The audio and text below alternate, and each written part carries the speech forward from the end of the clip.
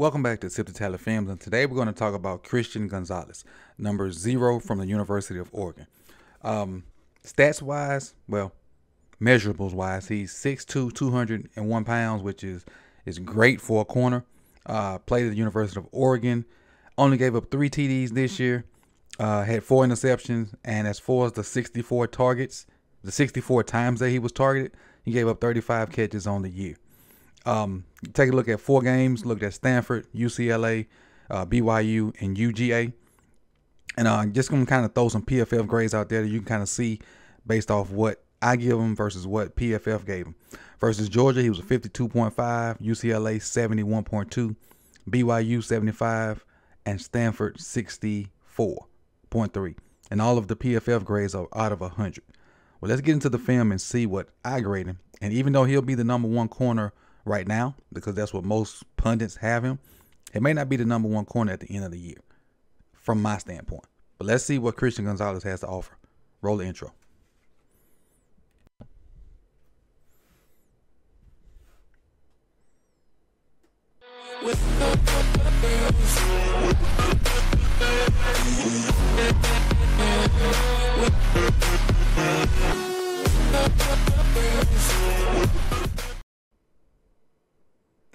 All right, let's get started with Christian Gonzalez film.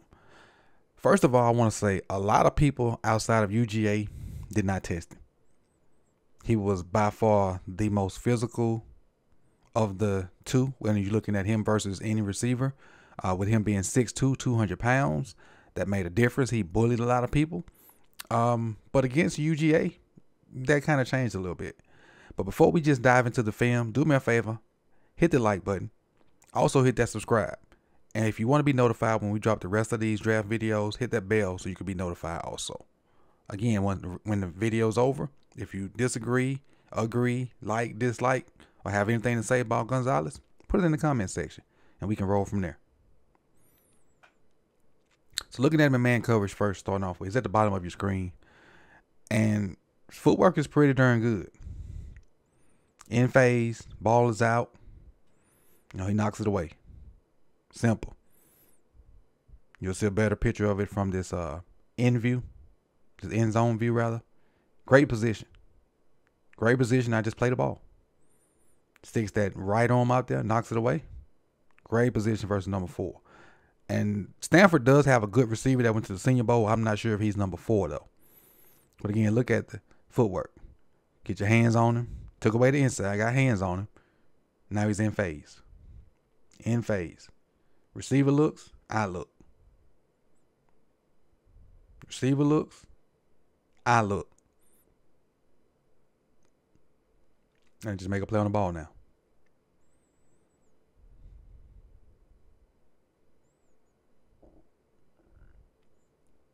Second play. This is versus BYU. It's at the top. And this play right here is going to be a post corner, and he's going to kind of lose a little bit. The receiver goes outside. My bad. Made a mistake on the video. But back to it. The receiver goes outside, and he's going to stick his foot in the ground like it's a post, and it's going to kind of throw Gonzalez off a little bit. But then his length comes into the play.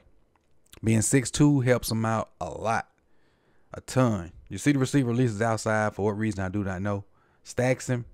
Sticks that foot in the ground. Gonzalez goes for it, or either peeks in the backfield, and now he realizes I got to catch up. Does everything in his power to catch up. And just when the receiver goes up to high point it, he sticks those long arms up there and knocks it away. And kind of wrestles it out of there. Again, because he was beat on his route, and we'll see it from the end zone view when we get to it. But again, great job of closing, using his length to catch up, and then knocking the ball out. And you see it right there. He's beat. He's beat. The guy goes to high point it. He sticks that left arm up there, wrestles it away.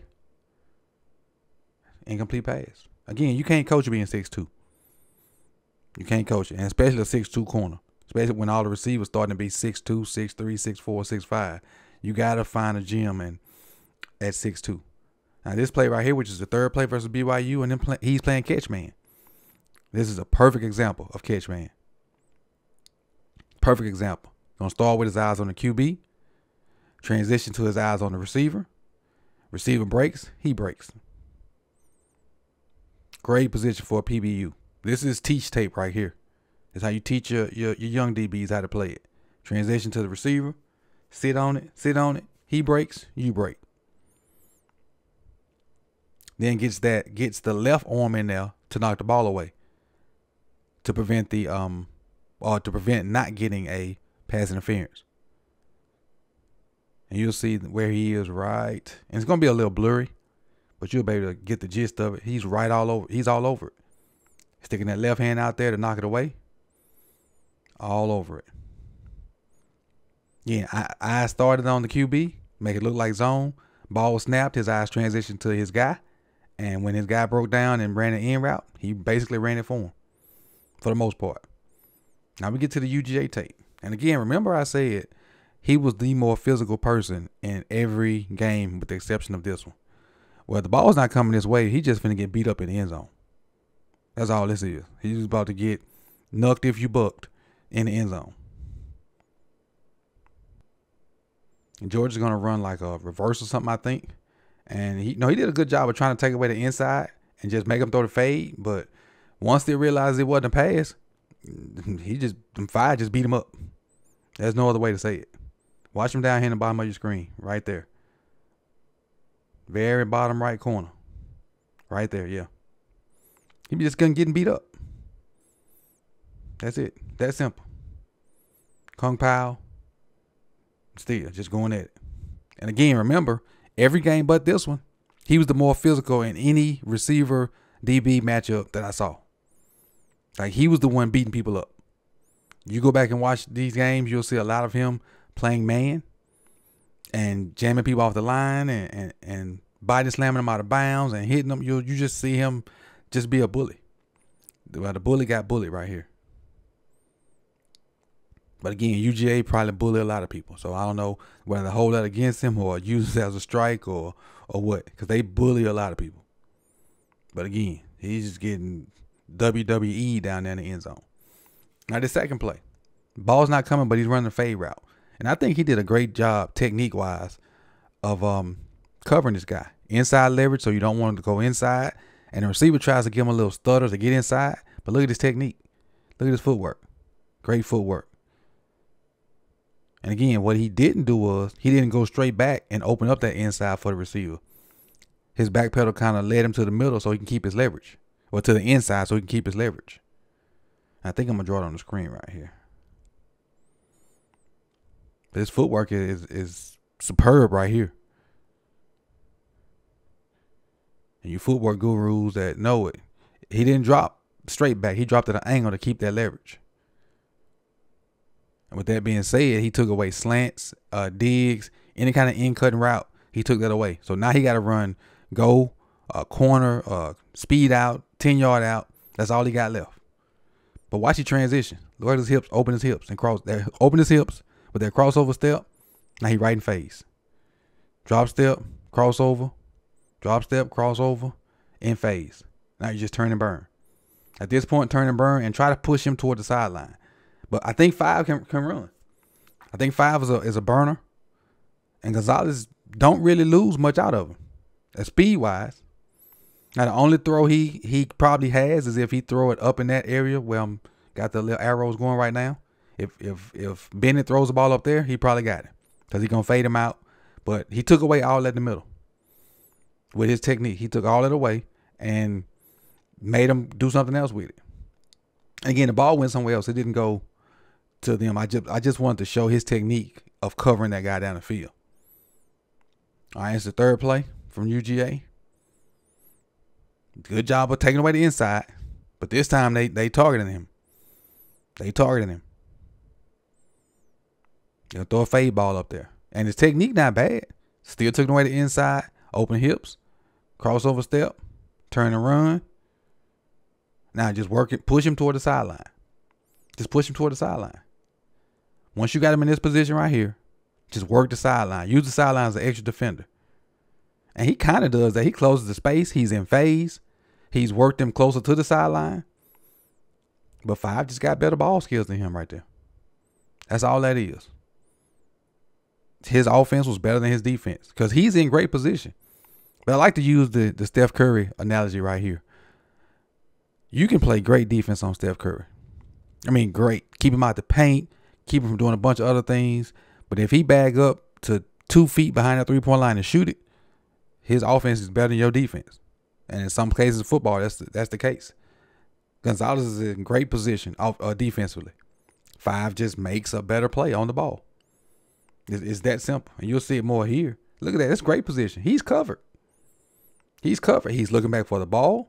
When the receiver looks back, the receiver just did a better job of getting his hands on the ball before Gonzalez could do anything.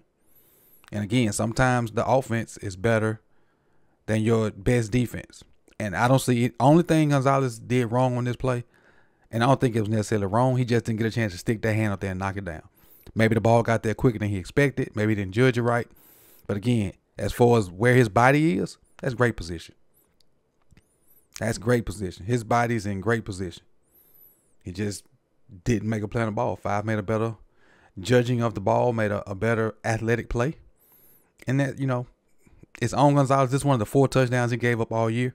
One of the 35 catches he gave up all year out of 64 targets. Had 4 picks. But this play in particular, the guy just had better offense. So what I will say is, for him to be 6'2", 201, his technique is pretty darn good. The guys that I ain't gonna say don't matter, the lesser skill guys, he dominates them. Versus UGA, they kind of made him look like a regular player, but Georgia does that to everybody because they loaded. So without further ado, let's get on into Christian's scores, because he's the first cornerback, and I really need to lay out how I'm grading him, because you're going to see a lot. If you go back and watch these games, you're going to see a lot of him just playing man, beating up on receivers, with the exception of the Georgia game. And so it's kind of hard to grade him when people just didn't throw at him. Georgia threw at him, but other teams just didn't throw at him unless they kind of had to, or the concept took him there or whatnot. And you'll see him play mostly man, some zone, and he's not bad in zone, but it's mostly man versus those other teams. And then versus Georgia, they kind of play 50-50, some man, some zone. But let's get into the scores.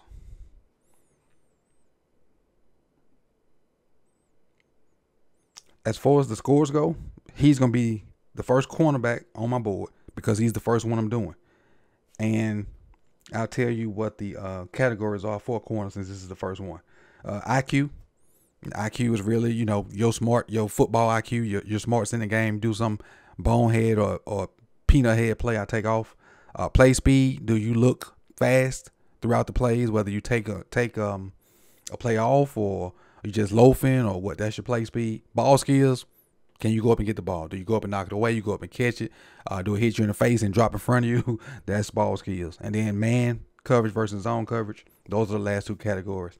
And then, I'll go ahead and tell you the scores. For IQ, he had a 75. Play speed, 73. Ball skills, 76. Man coverage, 72. Zone coverage, 78. Now, it was extremely hard to grade Christian because inside the Pac-10, I think they were petrified of him. Terrified. Just scared. Just scared of him. And so they didn't test him much, so that's why his scores are so high. And he's probably going to be one of the higher rated guys on the main sheet. But that's because he's the first corner and they just didn't test him. I may have to go back and readjust Christian later on if I get some more games. But right now he's standing at a 78.4, and that leads him to be the number. He has a 74.8, not 78.4. Sorry for the mix-up. Number 1 corner, mainly because he's the first corner. And a lot of other pundits have him as the best corner in the draft, but we'll see by the time May get here if that stands the test of time. So again, I appreciate you guys for coming through. Make sure you like the video, subscribe, also hit the bell so you can be notified when these videos drop. And you could have been anywhere in the world, but you chose to be here with me. See y'all next time. Peace.